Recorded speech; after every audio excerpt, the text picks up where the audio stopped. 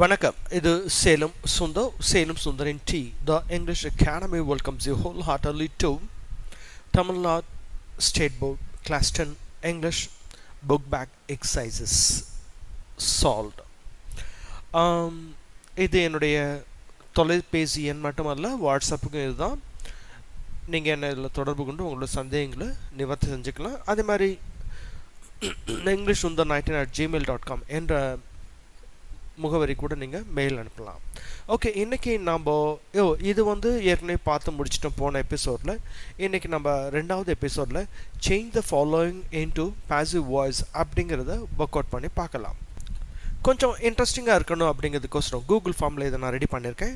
இதனுடைய லிங்க்கை நான் கீழே டிஸ்கிரிப்ஷன் பாக்ஸில் கொடுத்துருக்கேன். நீங்கள் அதை கிளிக் பண்ணிங்கனாக்கா இது உங்களுக்கு அங்கே டைரக்ட் பண்ணணும். அங்கே போனால் நீங்களும் ஒர்க் அவுட் பண்ணலாம். ரொம்ப இன்ட்ரெஸ்டிங்காக இருக்கும். ஸோ ஃபஸ்ட்டு என்னோட நேம் நான் எழுதிக்கிறேன். நீங்களும் அங்கே ஒர்க் பண்ணணுன்னாக்கா உங்களோட நேம் நம்பர் டைப் பண்ணணும். சரி, அடுத்து இப்போ please call him at once இருக்கு. இதை பாசிவ் வாய்ஸில் முதல்ல let him be called at once என்றும் இருக்கிறது. you are requested to call him at once. அதாவது லாஜிக் பிரகாரம் பார்த்தா ரெண்டும் ஒன்று தான். But let him be called at once அப்படிங்கிறது ஒரு ஸ்போக்கன் ஃபார்மில் வந்துருச்சு. you are requested to call him at once என்பதுதான் இன்னைக்கு இருக்கிற தலைமுறைக்கான ஒரு ரிட்டன் ஃபார்ம். அதனால் இதுதான் சரியான பதில். அடுத்து how did you cross the river? So இது பாஸ்ட் டென்ஸில் இருக்கு. ஸோ ஆன்சரும் பாருங்க, how was the river crossed by you? Passive ஃபார்மில் வேணும்னா கண்டிப்பாக ஏதாவது ஒரு பி ஃபார்ம் பப் கண்டிப்பாக இருக்கணும்.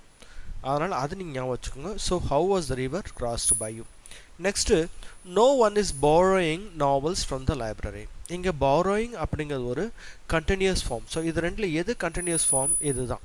So the novels are not being borrowed by anybody அப்படின்னு இருக்கு. அடுத்து will you help me?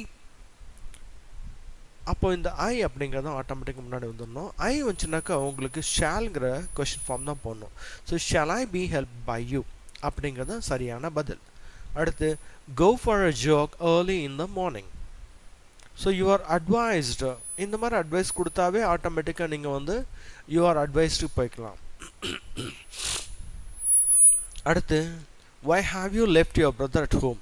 அப்போது your brotherங்கிறத இங்கே நம்ம ஆப்ஜெக்ட் சப்ஜெக்ட் எடுத்துக்கலாம். why your brotherங்கிறதுக்கு அப்போ has தான் வரணும், have வராது. So why has your brother been left by at home?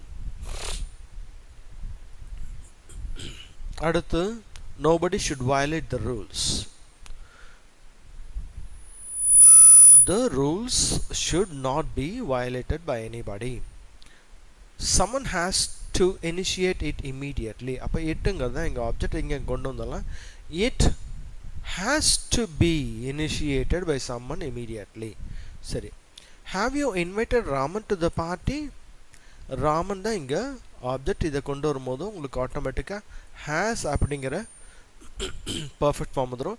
has Raman be invited by you to the party? Next, please do not walk on the grass. இங்கே you are requested, you are to not walkனு வந்திருக்கு. இங்கே you are requested not to walk.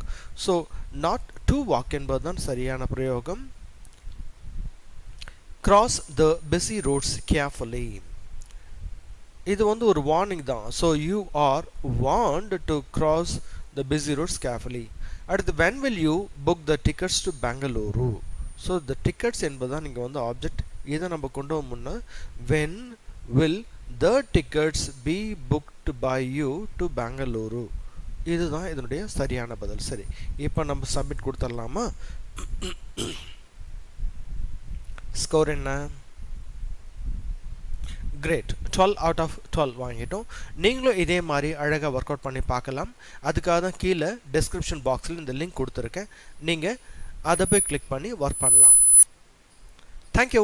see you in the next episode. bye bye. தயவு செய்து comments pass பண்ண மறந்துடாதீங்க.